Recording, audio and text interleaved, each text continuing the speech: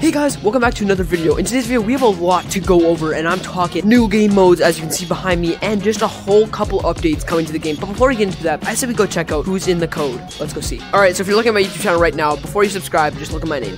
That is what the code is to get into rooms with me. We'll see if anybody's in it, but let's see. Yo. Knew it's horror.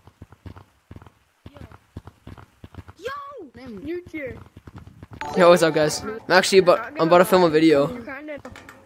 Yeah, I just watching one of your videos and I thought you were trolling, but I still had to try it out. Yeah, that one, the one that came out today. Yeah, no, it was the one that came out a week ago, I think. Oh, I see. Give me some tips to get a ton of subs. I'm only at 60, sadly.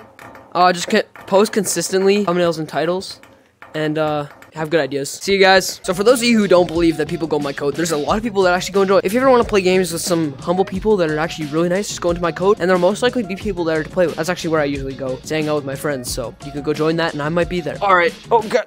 Okay, so the first thing we want to talk about in this video is what's behind me. This is the second floor entrance, and usually it is closed at this time of year, but this year they left it open, meaning that they have big plans for cosmetic changes being on the second floor. This is where they are going to have the winter update, main update cosmetics, and if they don't have the winter update cosmetics, then they'll move the science update cosmetics to here and have the winter cosmetics down there. Alright, so obviously right now the science experiment cosmetics are behind me, but I'm thinking that they're gonna move these ones up there and have the winter ones down here, because who wants to look at this right now? I'd rather see the beanies, sweaters. Also, on topic of updates, you should remember to save your special shiny rocks, because if you don't, you're not gonna be able to get any of the new cool cosmetics when they come out. Alright, so this is where the big discussion of the video is going to be held. If you see behind me, this is what's in most of my videos. It's not surprising, just a basic item shop filled with snow. But if we make our way on the inside, we'll see something a little bit different. So if you make your way inside, there's a weird cone-shaped snow. I'm talking about these two penguins up. Actually, there's two on this side and three on this side. And sadly, the stupid lamp is in the way, so I cannot see my penguins. The Gorilla Tag's next game mode can potentially be a leak right here.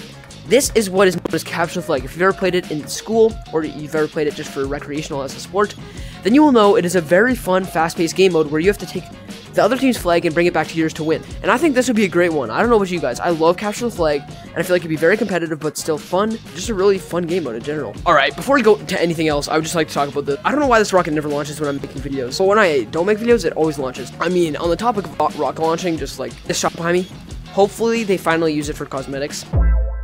I hope that they put some space cosmetics or some sort of other cosmetics in there. It'd be really cool to see them finally fill up an item shop for once.